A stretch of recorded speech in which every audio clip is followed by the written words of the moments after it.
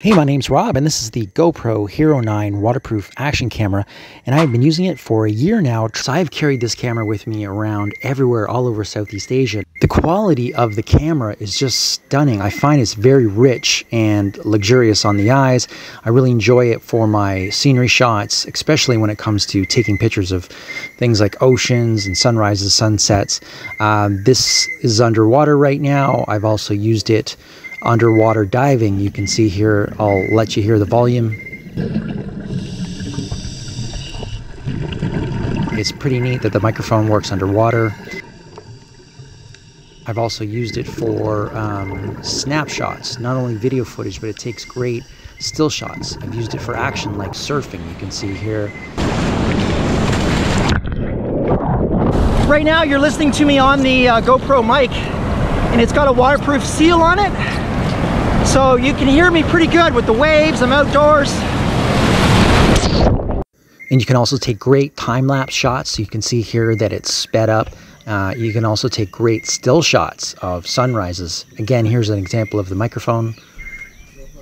Here's an example of a still shot that I took. For such a tiny, robust camera, it just gives off such a powerful, rich color and sound as well. You can hear the waves. It's just an incredible microphone on there. And I find it really gives off this clear, stunning, rich picture that people seem to really enjoy. I really enjoy it. So it has an LCD control screen on the back where you can go through different features. There's the shutter on the top there where you can take quick pictures or start the video. What really surprised me is how tough it is. It's been in extreme heat, it's been in salt water, it's been underwater, it's been dropped.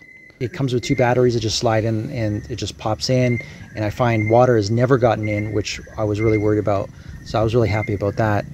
Okay, so you can see here that you can take different speed shots. So you can go slow, extra slow. It goes all the way down to super slow, down to 8 times super slow. It has standard speed, it has normal speed, and then you have the slow speed as well. So this is the main control screen of the camera on the back of this LCD control panel, and I find it very organized and easy to maneuver around. Here you can change, there's some presets already for you. There's a standard shot, there's an activity shot, there's a cinematic shot. It comes built in with it already. There's a slow-mo shot, and then you can add more presets. If you want to change the presets, you can also do that as well. And again, in the settings, you can go up to 5K in resolution. You can change this width of the camera, so you could go to a 16.34 millimeter camera if you wanted to. You can go wide, you can go more linear, you can go super wide and super max wide. As well, here's some more features. You can change the pixels. You can change how fast the shutter speed is. So there's a lot of different options. It only weighs 11.2 ounces, and I find it's very easy to travel with. It just fits very compact into any bag that I'm taking. So I'm in some pretty remote, crazy places, so it's nice to have a nice small device. And you can capture up to 24 frames per second. I find that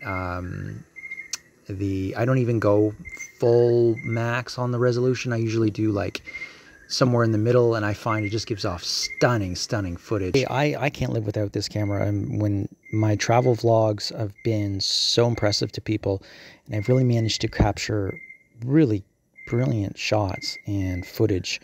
And with such a small little device, it just packs such a powerful punch. I'll continue to use this for forever. I love it.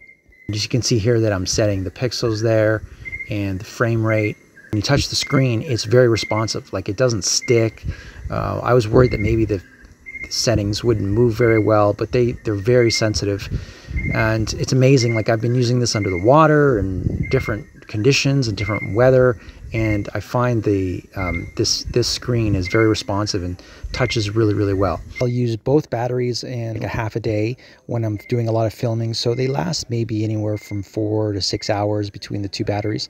And I find that it's very easy to get the footage off of the camera into another device. I just download it with the app that it comes with it. You can also use the USB Type-C and just transfer it to any device as well. This camera has made me seem like a professional filmmaker, and I really enjoy it, and it works just as good as it did on day one.